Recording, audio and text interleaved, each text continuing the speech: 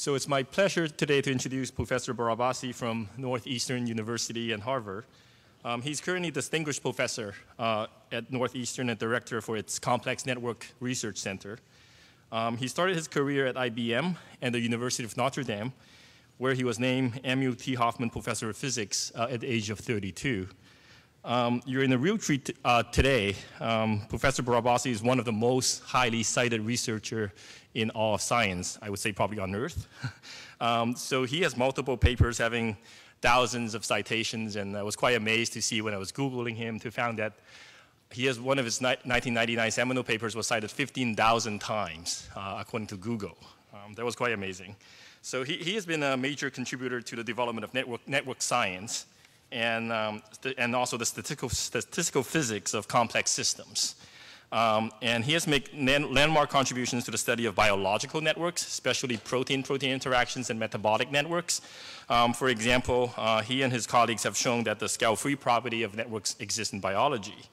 And more recently, he's been turning his attention to diseases, especially network medicine, and he also coined this new term called diseasosome.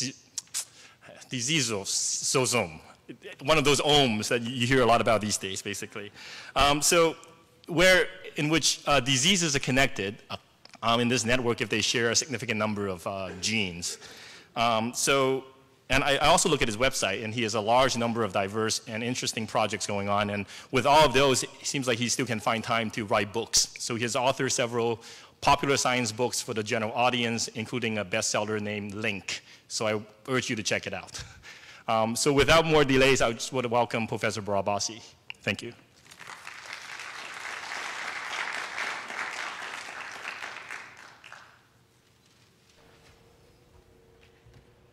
Thanks, everyone. Thanks for coming. And it's a pleasure to be back. We just figured out yesterday and today that I was in this room 6 years ago in the same capacity.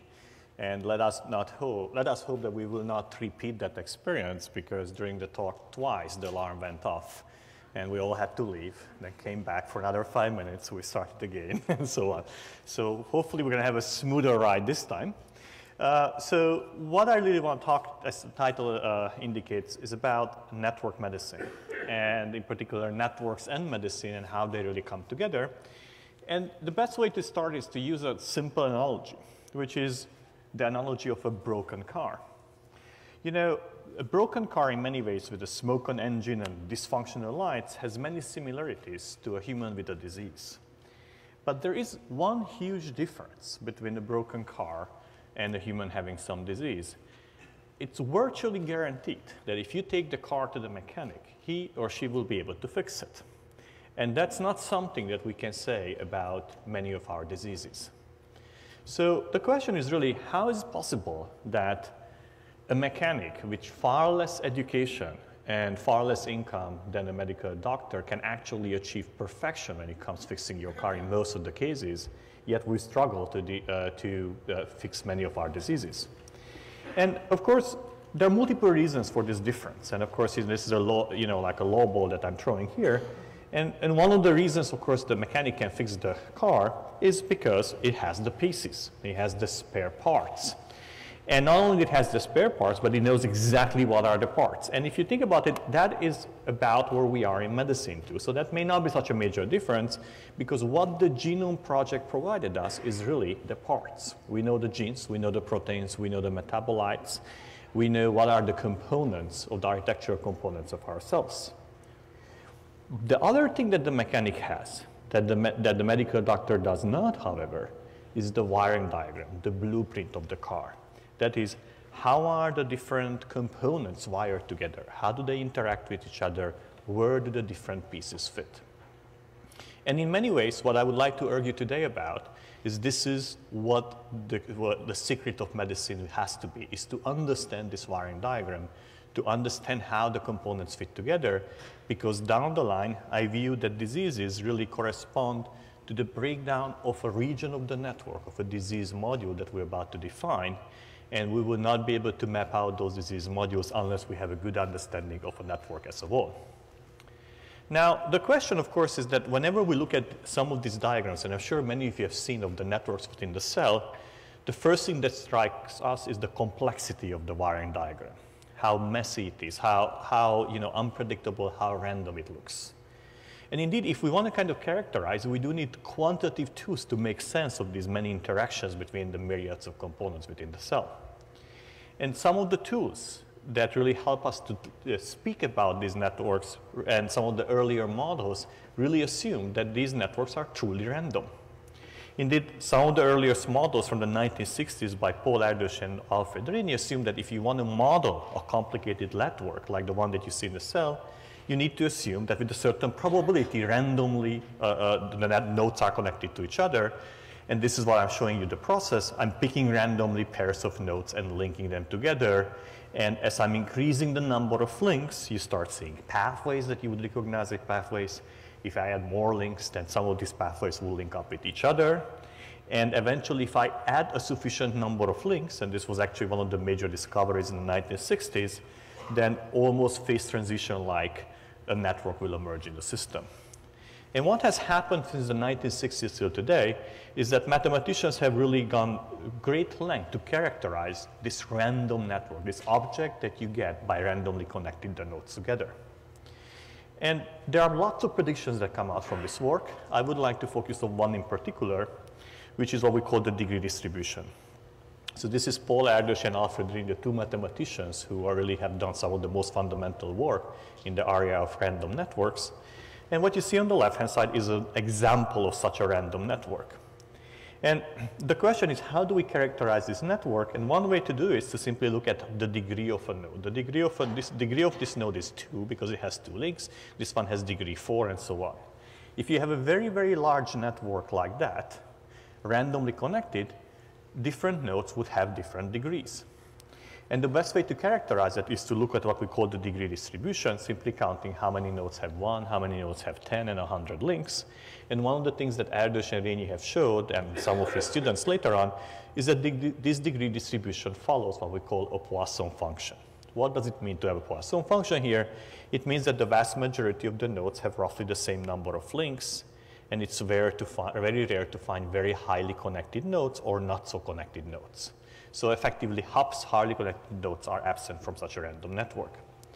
Now, one of the questions that may come up in this context is not whether this model is correct or not, or whether this prediction is correct or not. These predictions are actually proven exactly. But whether do we really believe that networks that we see in nature, from the network within the cell to social networks, are really random?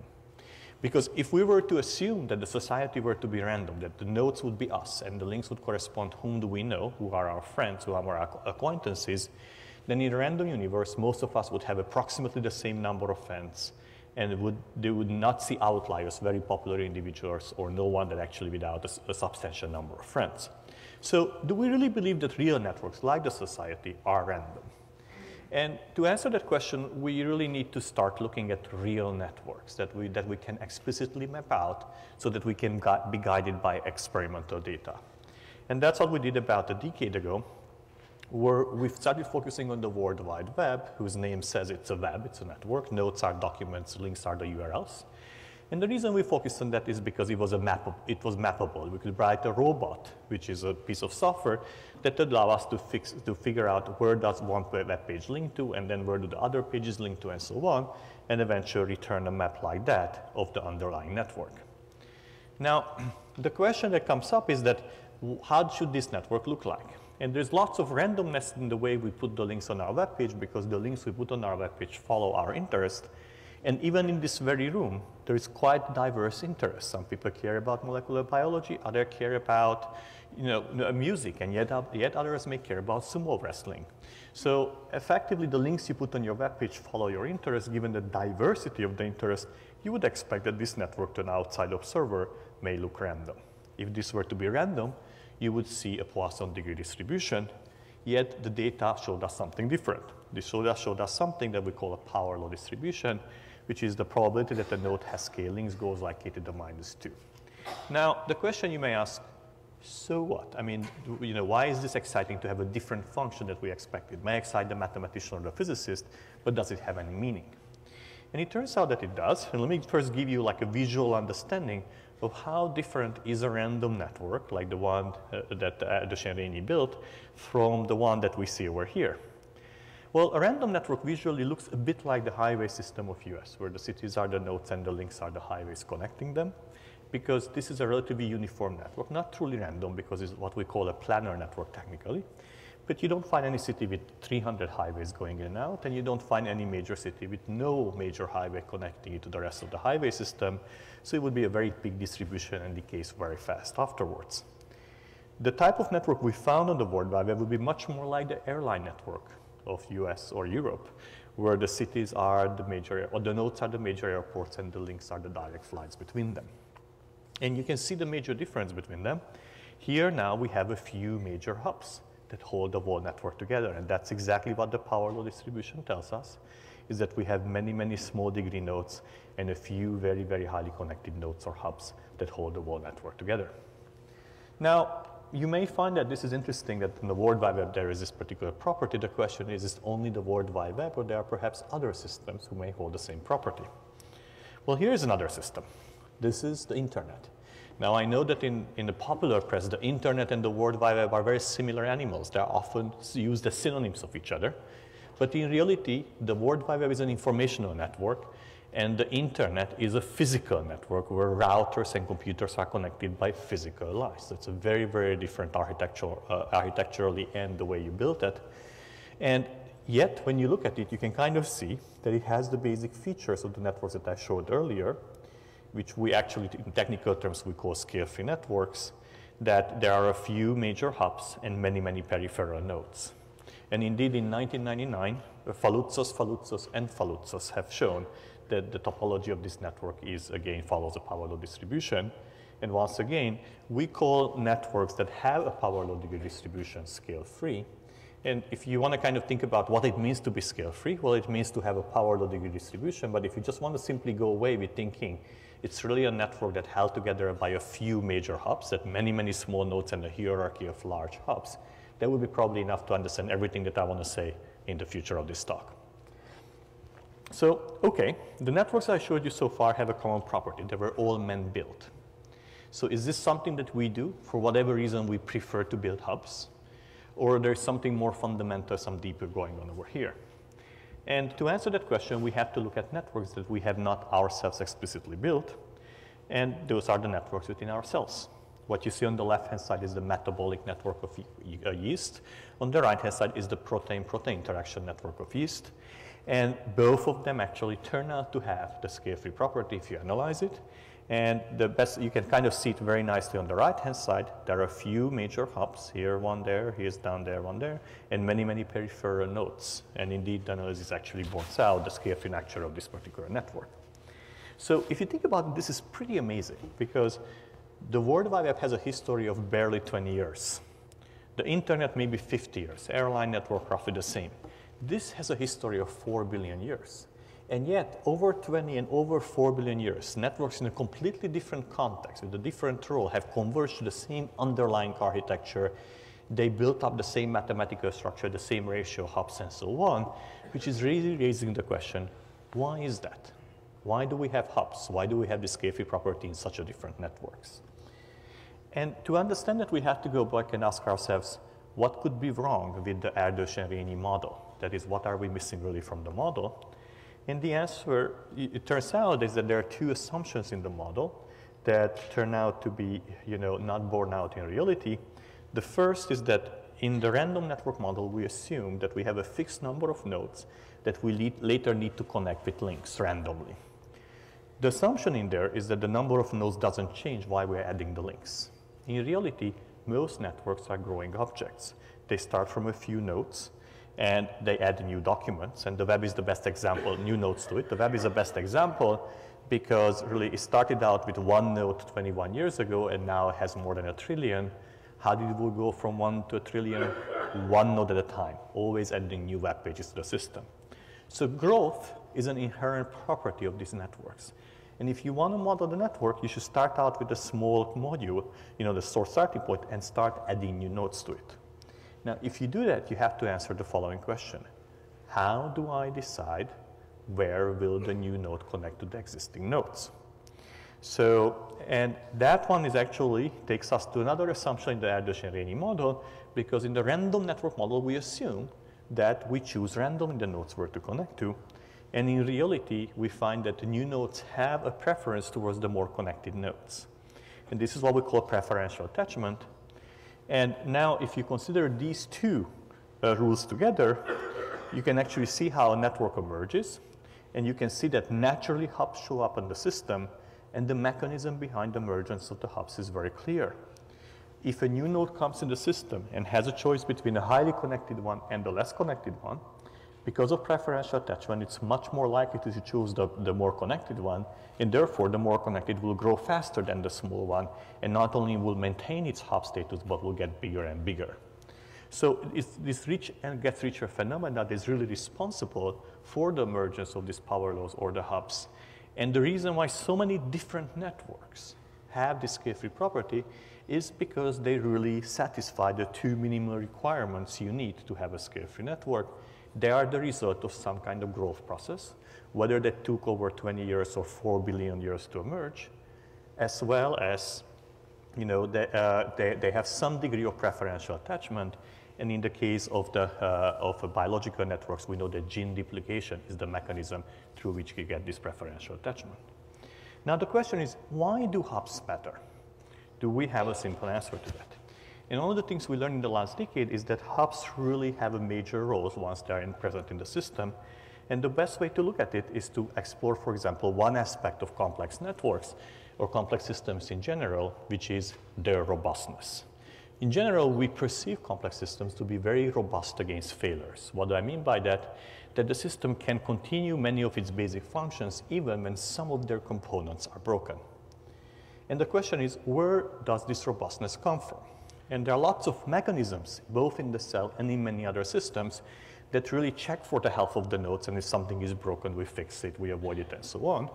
But the question is really, could the network topology itself contribute to the underlying robustness of the system? And to test that, we can start from a small network and ask a simple question. What happens if some of the nodes break down? Well, what could happen? Well, here I removed 3 of the nodes, and what you can see is that the network broke into tiny pieces. Now, the question is, what if I do it not for such a tiny network, but for a much larger, much more interconnected network?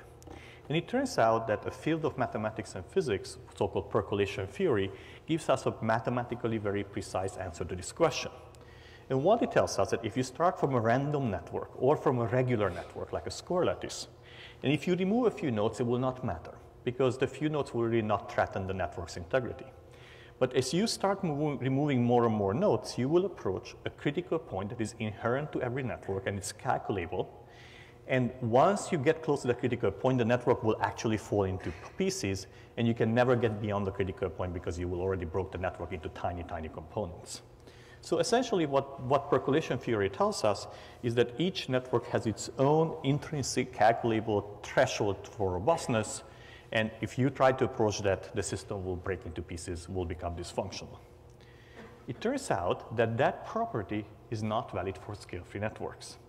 And to indicate it, let me start from a network that I built earlier, and let's start randomly moving the nodes.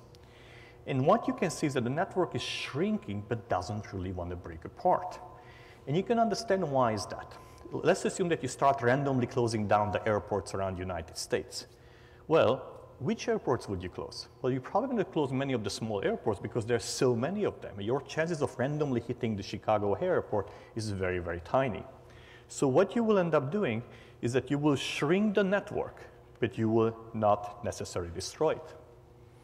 And indeed, we have now exact mathematical proofs that for large-scale free networks, the critical point at which the network breaks apart is exactly 1. What does that mean? It means that you can remove 95% of the nodes, and the remaining 5% are still hanging together, talking to each other. But there's a price you pay for that. What if you don't remove the nodes randomly? What if you start with the biggest node and the next biggest node, and so on? And then, of course, that's what we call an attack. And because the network so deeply relies on the existence of the big hubs, and they guarantee its underlying connectivity, if you remove some of the big hubs, the network will break into pieces in no time. So down the line, if you go ahead and compare these two networks on the left and right, you see that, On the left, we removed 28 nodes, and the network is broken, is still integral. On the right, actually, after removal of 6 or 7 nodes, the network was broken into tiny pieces. And this is what we call the Achilles heel of these networks. They are very robust to random failures, but they are very fragile to attacks. If you know how the network looks like, if you have the wiring diagram, you know how to hurt them, you know how to destroy them. Now, coming back to biological systems, the question would come, if hubs are so important for the integrity of the network, could they really be associated with biological function? And to test that, about a decade ago, we took the protein interaction network of yeast, and we asked the question, what happens if you remove small nodes versus big hubs? And that was an early data set, and in particular, we started to correlate that one with lethality. Do you kill the cell if you remove a small node versus removing a hub? And what the data indicated that if you remove some of the smaller nodes, about 18% of the smaller nodes are lethal. But if you go towards 2 or more, degree 2 or more, that is toward more interactions, then 24% was lethal. And if you went to 15 and more, then 62% were lethal. So what this was indicating is that there seemed to be a deep connection between how much of a hub a node is, how interconnected it is, and its role in the network or the cell's ability to survive without it. And indeed, following this, actually, there have been a number of studies to show that hubs evolve slower, that they are much more alike in different organisms, and also a work that we did with Mark Vidal a few years ago to show that hub removal has many more phenotypic consequences than removing a small node in case of humans. And that is, of course, not at all surprising because, since the hubs interact with so many components, if you remove them, then chances are that actually going to have many more consequences. I'm sorry, in case of yeast, not in humans. Now, this actually suggested the following. If in the yeast, hubs tend to be lethal and conserved, then perhaps in humans, they should be disease genes because you really can't mess with the hubs. If you do, then you will probably cause diseases. So we went out to test this, and when the data sets actually became available for human protein interactions, we went out to generate the same plot that you see over here, asking the question, is it true that the more connected the human protein is, the more likely that it will be disease-associated? And to our surprise, what we saw is that there was an effect, but there was a very weak effect. No effect would be the horizontal line over here. The yellow dots actually indicate that the more connected the protein was, slightly more likely there was disease-associated, but the effect was so weak that we really couldn't claim much based on that. And then we realized, well, if you start thinking about this problem, you really have to think in a different way because humans, as always, things are more complicated, and we need to systematically distinguish essential from non-essential disease genes. And what do I mean by that? Essential genes are what we call in utero essential, that is without which the baby could not actually be born. And non-essential disease genes are those whose mutations are somehow associated with a particular known human disease. And there is some overlap between them, but the overlap is not significant. So then the question was, if we do the analysis separately for the essential and the disease genes, would we see some difference? And there was a major difference. What we found is that the essential genes, those without which we could not exist, really correlate very strongly with hubs. But there was no correlation whatsoever when it comes to the disease genes. Disease genes were not hubs. And actually, we dig more into the problem. We looked at expression patterns and the tissue expression and so on. And to our surprise, the following image kind of showed up. So from the network perspective, we can actually define two regions in the network. Let's define the center of the network where you have most of the hubs. We also have the genes that are expressed in many different tissues that are co-expressed with many other genes. And that's the region in the network where you see the essential genes. And then there is the network periphery, the not so connected nodes, the non-hubs, the genes that are really specific to the tissue, that are not expressed with many other genes under most conditions. And those turn out to be most of the disease genes. So, and that one is now, in hindsight, it's understandable what has happened here.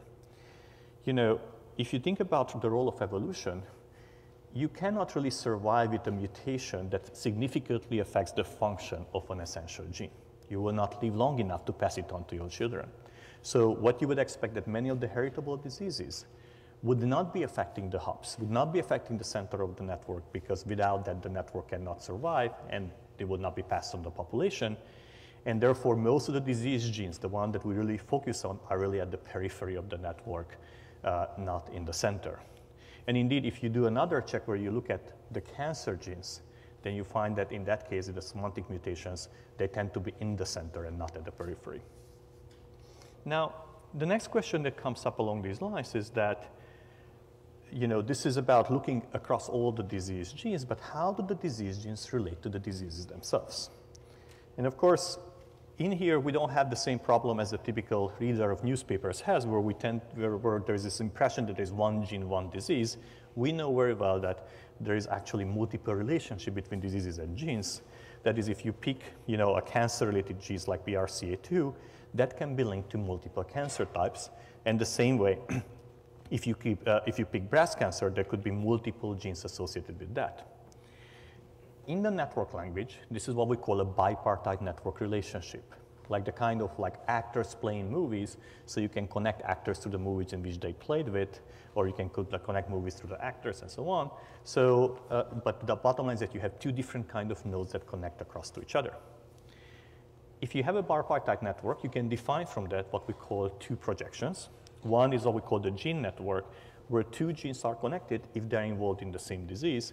And that's a type of network that I will not speak today about. I would like to focus instead on what we call the disease network, where two diseases are linked to each other if the same gene is involved in both of them.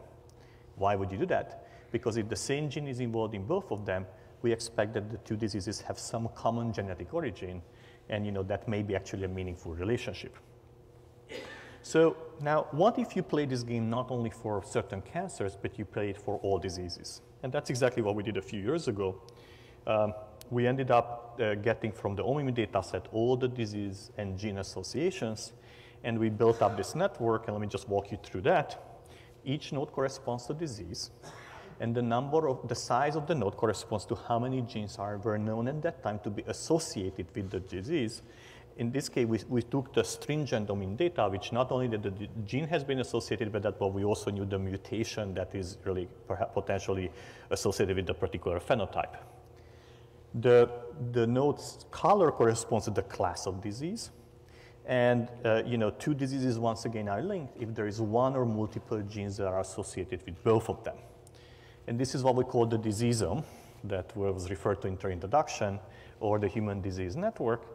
And if you step back, there are a number of conclusions you can draw from it right away. First of all, most diseases that we may go different doctors to see are really all connected to each other down at the genetic level because they are all rooted in defects in a relatively handful of genes. You can also notice that colors of same kind are in the same region of the network, and that's not by design. It's naturally came out like that. And that just reflects that similar kind of diseases share lots of genes, and therefore they cluster together in the disease network. But the most important thing you can actually ask yourself is this meaningful? That is, if I see a link here between two diseases, should I conclude something that may be meaningful biologically or medically? And in some cases, we know that it's meaningful. For example, if you take that particular link, what is over here, which is between diabetes and obesity, we know that not only they share genes, but there's quite a bit of literature that the two diseases are deeply related to each other. There are books and journals devoted to that particular link only. But the question is that, does this mean that all these other links may have a similar effect? That in this particular case, what would mean that, could it be that if two diseases are connected genetically, that would also imply comorbidity between them? That is, would the microscopic information that we have at the cellular level amplify itself and pop up actually at the human population level as comorbidity patterns? And to test that, we started taking pairs of diseases, each of those, and started asking, do they share genes? Are there protein interactions between the genes? Are they co-express the genes and so on? But we also turned to the Medicare data, and we looked for the disease history for about 10 years for 30 million patients. And we asked for the same pair of phenotypes, whether they are comorbid or not. That is, we measure the relative risk between two diseases.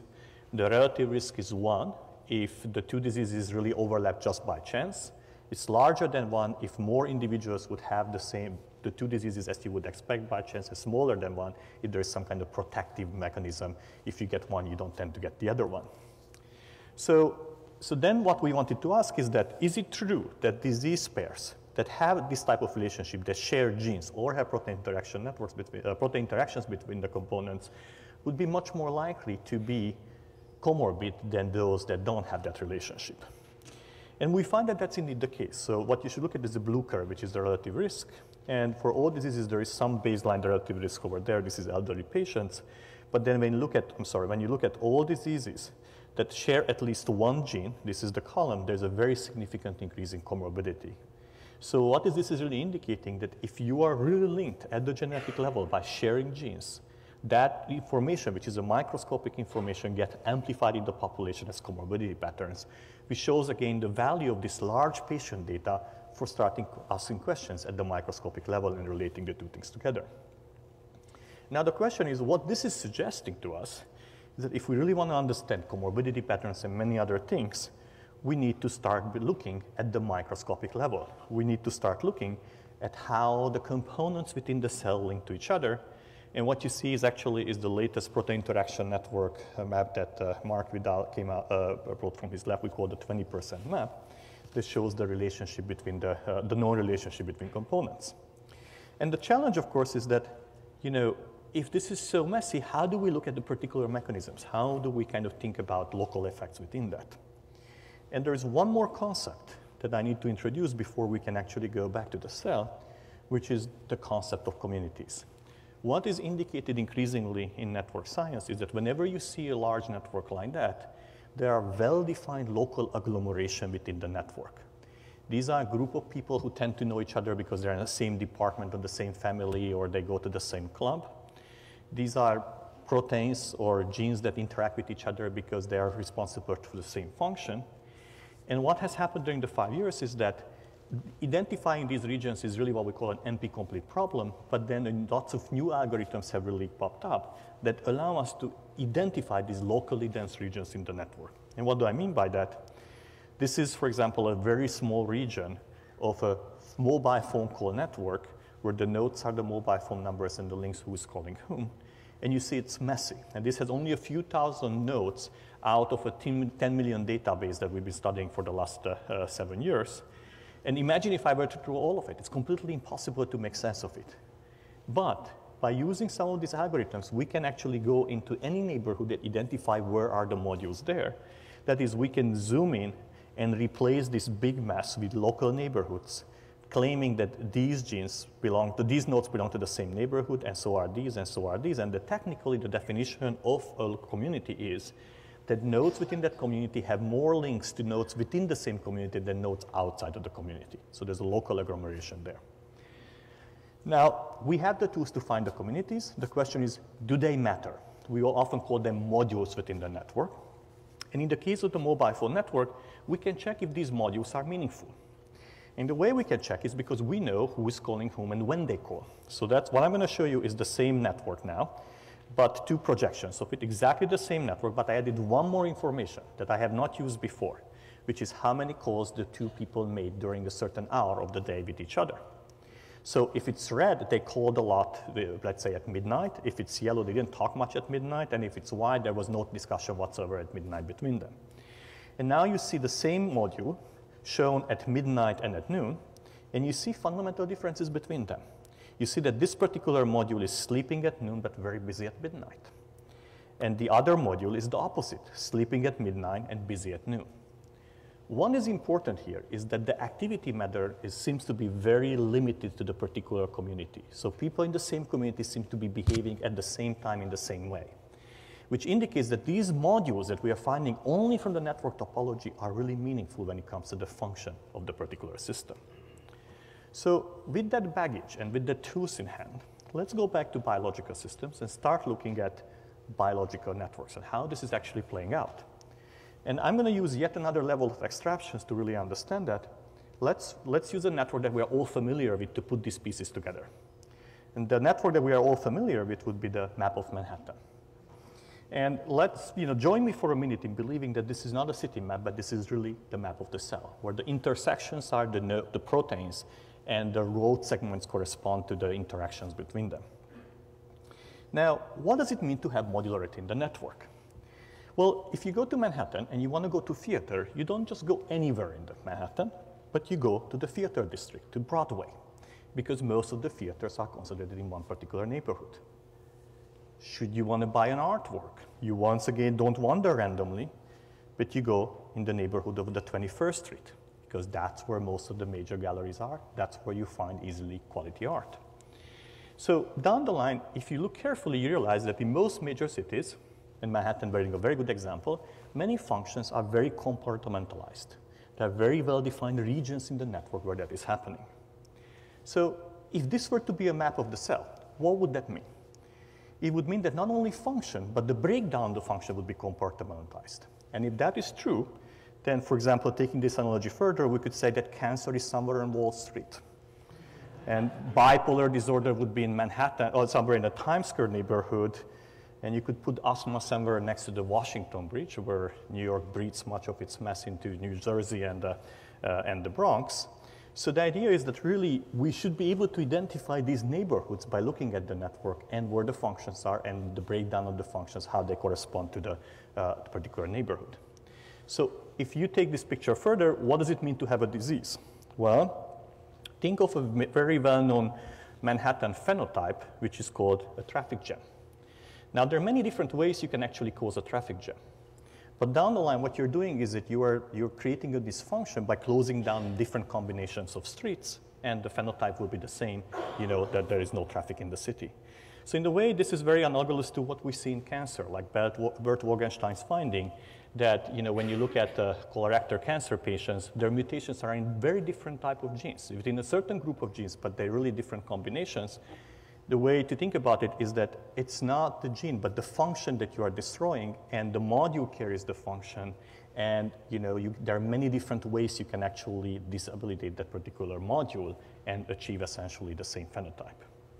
So if that analogy is correct, then it's easy what we need to do next. Get a map, find the disease module, and drug it, and we're done. But of course, by now you realize that there is a catch in this whole thing. We don't really have a map. And let's not go into why we don't have a map, but let's talk about what are the consequences of not having a map. One of the areas that I've worked very closely with Mark Vidal is protein interaction networks.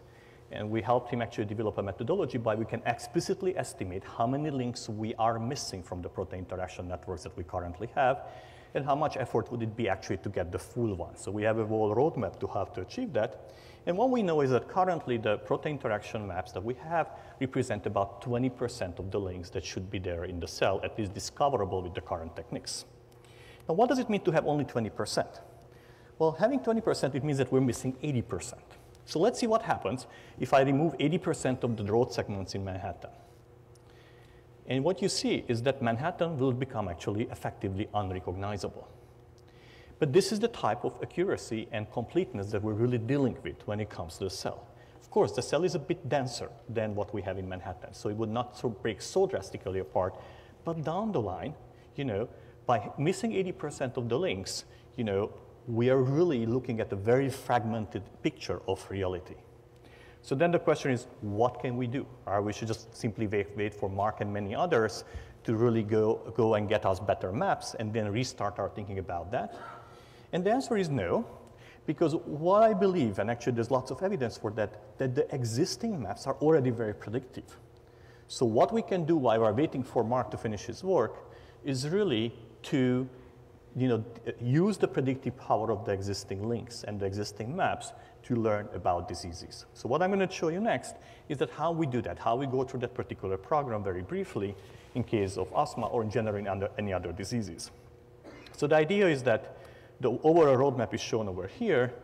The first goal is to build an accurate and as complete map as we can based on the current interactions, and this is really just a literature and many other data curation, the type of things that NCBI does wonderfully here at NIH as well. The second is to take the known disease components, let's say the asthma genes that we know about, on the network, and identify where is the potential module, to what degree this is concentrated in a certain neighborhood. Once you have that module, to use whether there are other genes in the neighborhood of that module that would potentially be relevant to the particular disease, and eventually to identify pathways and correlate with biological information to lead you all the way to target prediction and so on, and mechanism prediction. Now, the catch is that if you try to do that for any disease, you will encounter the following situation. So we took about 140 genes that were in the literature associated with asthma with some stringency, and we put them in this wall network that I was showing you earlier. And what we realized is of the 140 genes, only 37 actually were connected to each other. The rest were all over the map. Now, of course, that shouldn't surprise us any longer. They're all over the map because we're missing 80% of the interactions or even more. So therefore, you know, they could actually be part of the map, except that we don't know whom they interact with to actually connect it up. But, and this is important, the 37, even though seems to be small, it is not small at all. It is very highly significant because if you were to throw the same number of genes randomly on this map, you would only expect about 4 or 5 genes to connect in a single cluster. So the fact that we have 37, that is telling us that we are seeing actually the location where potentially the asthma module should be actually within the map. So let me just illustrate this one, how it looks like. So this is the full network, and I highlighted on the full network now the asthma genes. And you can see that some of them seem to be scattered, some of them seem to be roughly in the same neighborhood, and we think that that neighborhood that is delineated by these asthma genes would correspond to what we would call an asthma module. And there are probably many other genes who belong to that that have not been yet validated or have been discovered. But we can use this network information to try to discover them. And the way we do that is that we start from these genes and we ask, let's look at the neighborhood of these proteins. And let's find those that connect with lots of them because they're potentially related to the same disease. And to achieve that, we develop different algorithms. The basic idea of the algorithm is that if this is your asthma module, if you have a protein that connects to only to asthma proteins, and you have another one that connects to asthma proteins and a bunch of other ones, this is much more likely to be asthma-related than that one, because this may have these 3 interactions only thanks to its promiscuity and not because it's specific to asthma. So through that procedure, you can actually go ahead and fill out the neighborhood of the proto-module that we see already in the network. And if you do that, this is roughly what you're actually going to see happening in front of your eyes. We are effectively filling in the module. You know, we're finding the neighborhood of the genes that may be disease-associated. And some of the other genes that were disease-associated now actually get connected up as well because you put in genes in between who now link them up. So now we have a hypothetical disease module. The question is this relevant really to asthma? And the way to test it is that we start looking to all the different kind of data that is available to us, from gene expression data to epigenetic data to GWAS data, simply asking the new genes that we added to the module, do they show relevance to asthma compared to the seed genes that we started from, which are the experimentally established asthma-related genes? And generally, we find that they are typically in the same neighborhood regarding their relevance to asthma. They show roughly the same expression pattern. They roughly show the same GWAS relevance and so on. So this is the evidence, but I'm not going to go through in details to that. But down the line, what we find is that indeed those genes that are in the neighborhood of the asthma protomodule, many of them biologically are indistinguishable regarding the high throughput data in their signature from the existing asthma genes. Not only we find that, but we also find that when we treat with drugs the patients with asthma or no asthma, then, and this is what I'm showing here, this is actually the asthma module that we identified, the one that was so nicely in purple earlier. And then we actually treated both normal cells as well as asthmatic cell lines, fibroblast cell lines with glucocorticoid. And then we asked the question, where would the expression patterns emerge, inside the module or outside of the module? And what we found is that the effect of glucocorticoid is very significantly localized within the module. You know, the Z number is about 6 or so, both in healthy as well as in asthma patients, which means that really glucocorticoid is really hitting some regions of the map. But not only that, but it's really hitting certain very well-defined regions of that. And this may actually give us some hint about both the effectiveness of certain drugs as well as population heterogeneity regarding the response to the drugs. Because the way you would think about the response pattern is that this is the disease module. If we are right, approximately, then the breakdown of this module many different ways could lead to the same phenotype. And there are different regions you can break down. And if your drug happens to be disturbing the same region where you actually have the problem, then you may respond to that. If it's a different region, you may not. So this is kind of a way to zoom your attention into a certain neighborhood, into a certain subnetwork, and understand the behavior of the system through that, and really focus your resources there. So what does this all mean? Well, what this all means is that at the end, I tend to think that if you want to think what is the future of medicine, and if you're willing to accept any word from a physicist like myself who's not a medical doctor, is that we're going to have to learn in terms of this network. We're going to have to learn that diseases are well localized in certain regions of this network. And I can imagine a time, not too much into the future, where if you remember about 10, 20 years ago, in most biochemistry labs, there was a boring Mannheim map of metabolic pathways essentially on the wall. We would have some kind of representation of the full cellular network and the different diseases marked here. This is where cancer is residing. This is where asthma is residing, which is where other diseases are residing. And I think it's fully doable because all the data that we have access to indicates that the disease genes are clustered in well-defined neighborhoods of the network. And the reason we don't see them all in one neighborhood is because the networks are very incomplete. It also means that, diseases, if this is true, then diseases that are alike should be close to each other. And we see evidence of that. So we started looking at COPD as well, which has many similar symptoms to asthma. So the yellow nodes will be the COPD module that we uncovered. The purple are the asthma. And you can see clearly that they're in the same neighborhood. And not surprising at all. We would think that diseases who have very similar characteristics should be somehow residing in the same neighborhood.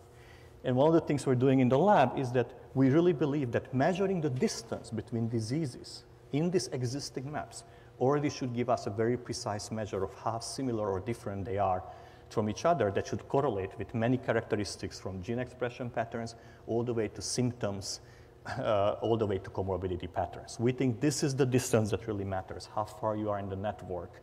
And the current available methods that we have actually are really just a poor man's approximation towards that.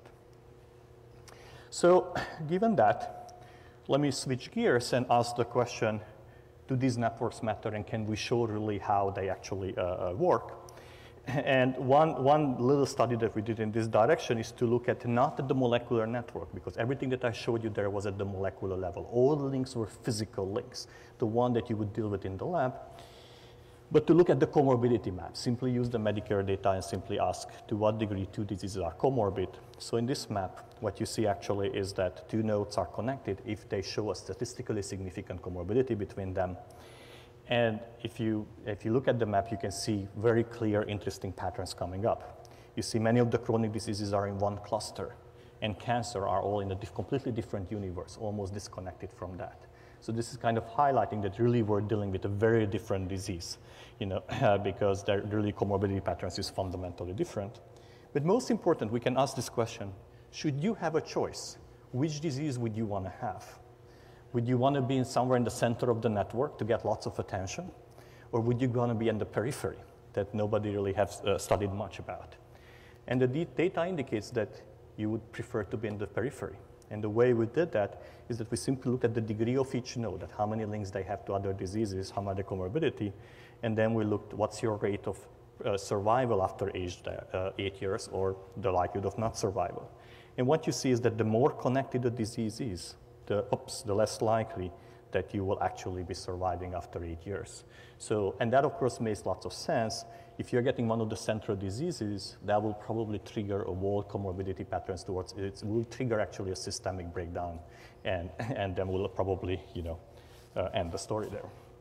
So, coming back to this, in the summary, what I would like to say is that I personally am a big believer that we need to kind of refocus our attention to this full network. This network is very incomplete, but we can get there to make it more complete. It requires resources. I'm not the person to make it complete. This is really fundamental and experimental work.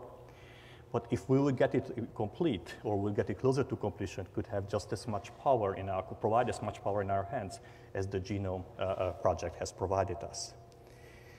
I also believe that there may be a time actually when you go to the doctor, he will show you, let me tell you why is a problem that you have that particular mutation that whatever sequencing project told you, because that mutation is in this part of the network.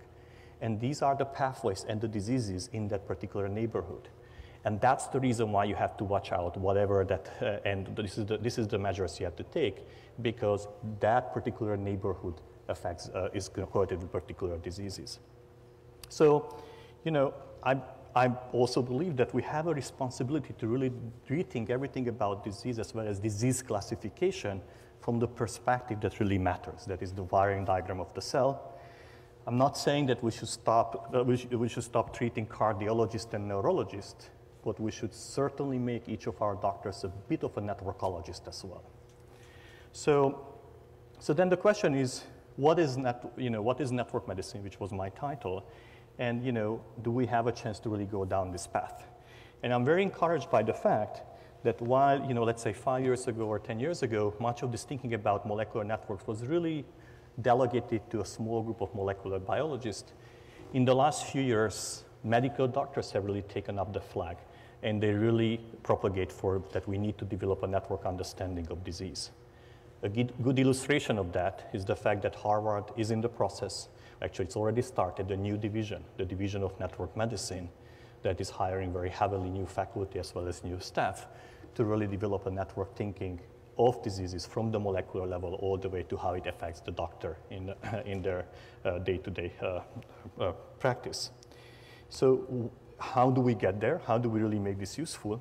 Well, the traditional thinking is that we have diseases, which is this middle layer. We have diseases, they somehow connect to each other by comorbidity. And by now, nobody's surprised by the fact that there is actually an underlying network that affects that determines that. But what is the relationship between them is really the big question of all of us. And I think we really need to make that relationship very clear and very predictable and very useful. But also will not be enough to stay at the molecular level. We know very well how important the environmental effects are. So we need to systematically start exploring yet a higher layer, which is the environmental effects. A good example study is Nicholas Christakis' work to show that social networks, for example, also affect the chance of obesity. But that's not only about the social networks. It's like we should be able to encode the environmental effects and build into the picture to see how it actually affects the diseases as well as the molecular processes down the line. So if we succeed, coming back to the first analogy that I showed in the talk, how can we make the doctor as efficient as the mechanic? And the parts list is already there. The genomics has provided to us. Network medicine aims to provide the blueprint, the one that the mechanic has in hand to see how the pieces fit together. But to use that, we also need to have diagnostic tools, and there's lots of efforts in this direction. And eventually, we're going to have to do what the mechanic does to replace the parts. And of course, there are guesses how to get there, but we need to build up all this vertical process in order to be just as effective as a mechanic could be with our car. Thank you very much for your attention.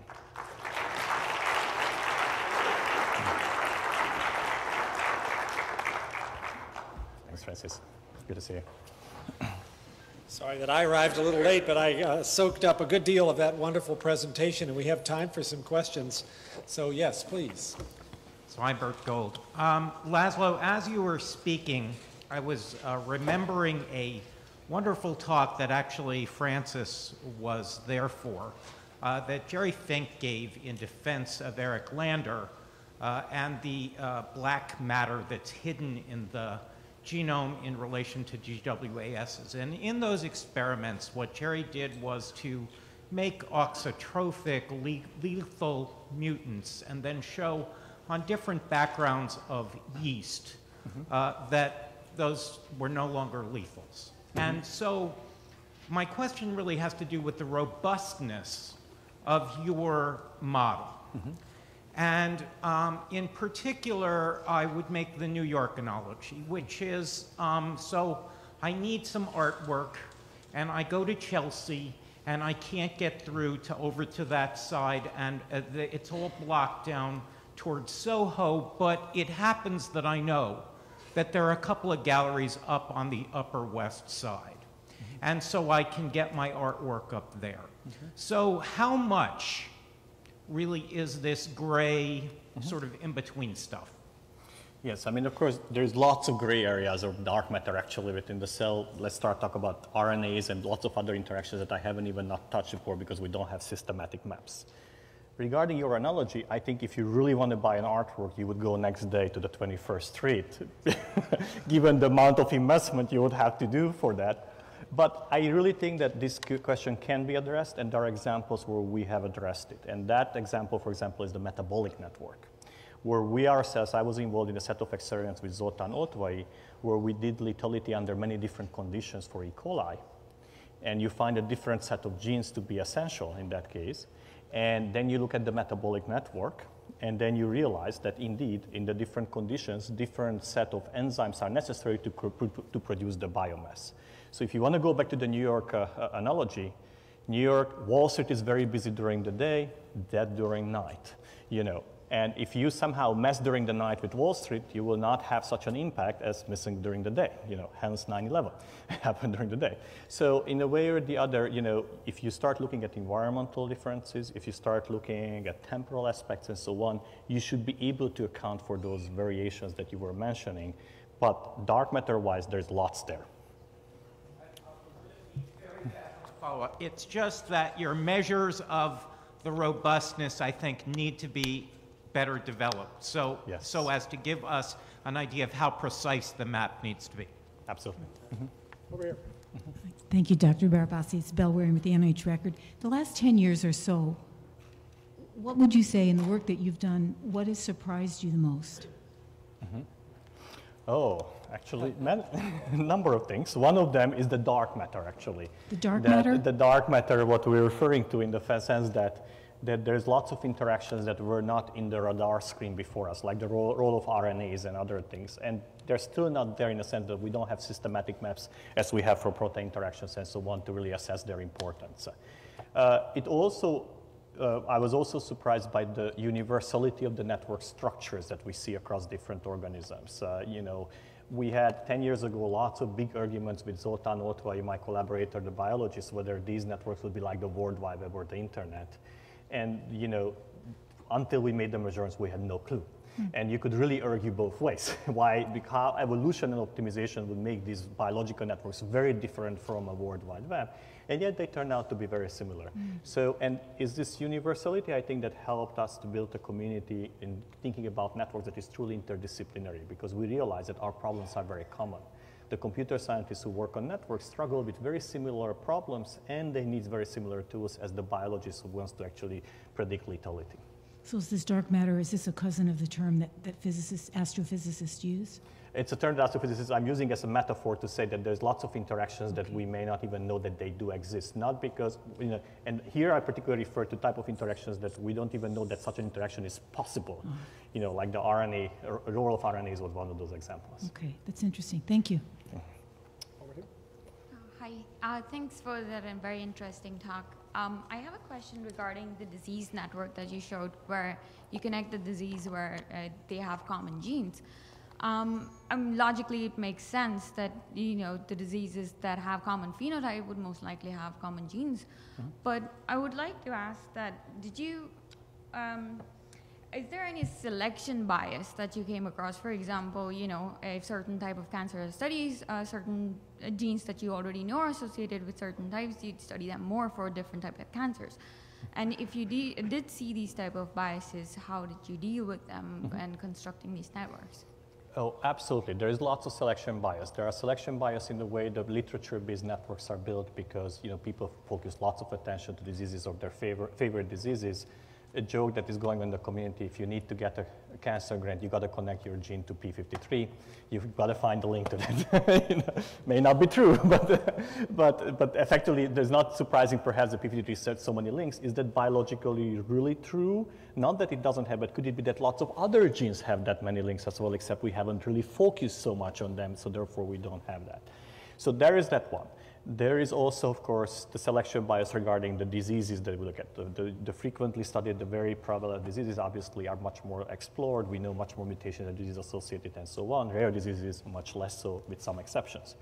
So they're there. How do you deal with that? Well, it depends always on the question. There is no generic answer. So when you try to address a particular question, whether it's a disease-associated question or a general network property, you need to start asking how you falsify your hypothesis. For example, one way you can falsify your hypothesis is to say, I'm not going to use literature, well, I'm going to use literature data as well, but I will try to check my conclusions on high throughput data that were collected under the similar circumstances, whether it's coming from mass spec or yeast to hybrid, and see whether the effect is there as well, you know.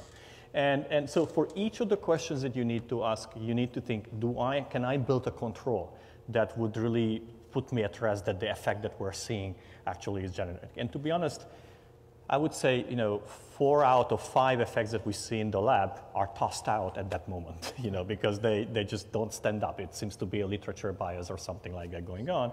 Very disappointing, but hopefully you find the 5th one that is really great and you publish it and you're fantastic. Thank you. 2 more questions. Yes. Thank you, Laszlo. I'm John Pepper from National Cancer Institute. Because a lot of our toughest medical problems involve chronic inflammation, it's very natural that you chose as illustration 2 inflammatory diseases. It was a little bit difficult to interpret the results because they were also both lung diseases. So I'm curious whether you have even preliminary results on any other inflammatory diseases of other organ systems, say inflammatory bowel disease or one of the others. Yes, so we actually have a project that started a bit less than a year ago that was called so-called MapGen project funded by NIH, where we're exactly supposed to look at some of the sub-inflammatory associated sub-phenotypes of thrombosis and inflammation. And we're attempting to build essentially a disease network that could be associated with inflammation the same way we did for asthma. We are through the seed gene selection process. We work with a number of patient data sets to validate ourselves. You know, we had a meeting actually today. I had to miss it because I was here about that. And so it's ongoing. There's not much I can report other than that we're working on it. And I'm hoping that, you know, within 6 months to a year, we're going to have a paper as well. Great. Thank you. Last question. Very quick one. Thanks for the great talk. So in your talk, you sort of presented the network as a fairly static entity. But as you know, so a lot of the interactions could be conditional on lots of other variables. So going forward, what's your thought on how do we encode that, or how should we go about it? So experimentally, we cannot measure everything under every single condition. Yes. I mean, it's really data dependent. So one of the plans we're actually doing right now is we want to simply use gene expression data for different tissues and restrict the network to tissue-specific networks, and to see whether, for example, the disease is associated with a particular disease that is not in that tissue will fall out, and so on. So that's one of the things that we are planning immediately. As dynamical effects, you know, like cell cycle effects and things like that, would have to have data actually, and for humans that's kind of harder to get. But the closest we can get to that is really look at different tissues. This network that I show, we think of it as being the skeleton, which would be like kind of the Manhattan map, all the roads that are there. It doesn't mean that there's anybody walking or driving on those streets at a given moment. So if you were to take a snapshot of the traffic, you know, at any moment, certain parts of Manhattan would be deserted, another one would be busy. That's what the tissue specificity would probably give us. And there may be temporal effects as well. So right now, we're approaching that through the tissues. And I think that we're really optimistic that that should be fruitful in that way. We standardly do that restriction to the tissues, actually, for specific projects, but we'd like to make it in a bigger systematic project. Well, if you'd like to extend your own personal network in the library, that is an available option. Please join me in thanking our speaker again for a presentation that's quite inspiring.